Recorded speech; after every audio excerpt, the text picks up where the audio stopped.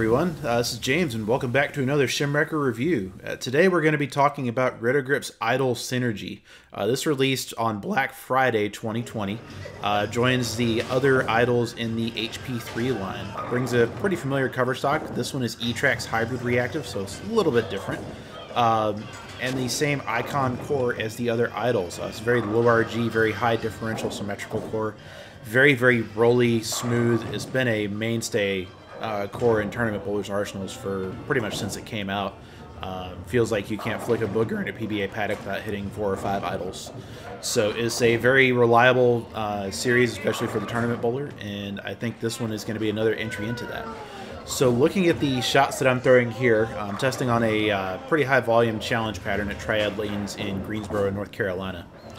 You can see the synergy looks pretty clean and pretty smooth. A little bit of this is due to the pin down layout that I have on mine. That was just kind of looking for a little bit of a different shape, a little bit of a different feel for my other shiny symmetrical pieces.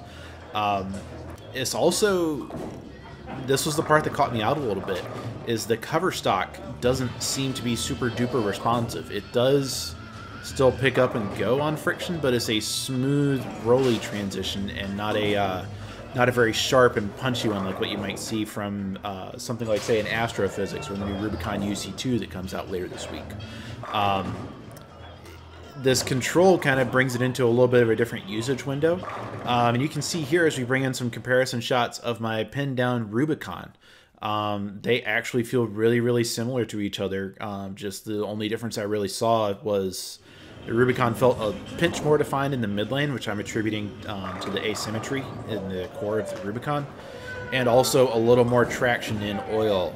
That's just due to E-Trax Solid versus E-Trax Hybrid and the surface preparations.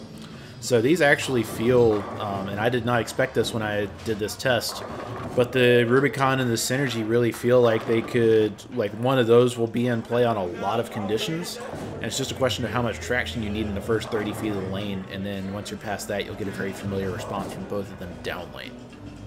As far as where I see this fitting in my bag, if I were to carry it with me, it would be in a kind of keep it in front of me a little more type of ball, but one where I don't want it to hook super early.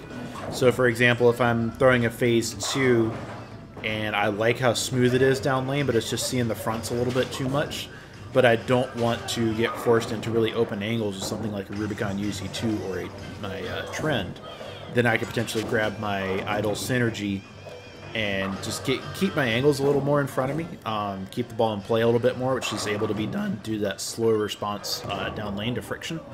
But it still seems to go through the pins pretty well as long as there is some of that friction out there.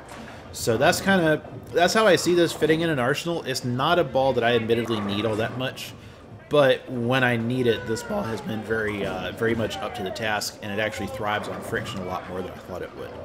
So as always, definitely let me know if you have any questions. This ball is available now from your nearest pro shop. So we'll see y'all out on the lanes, and good luck and good bowling.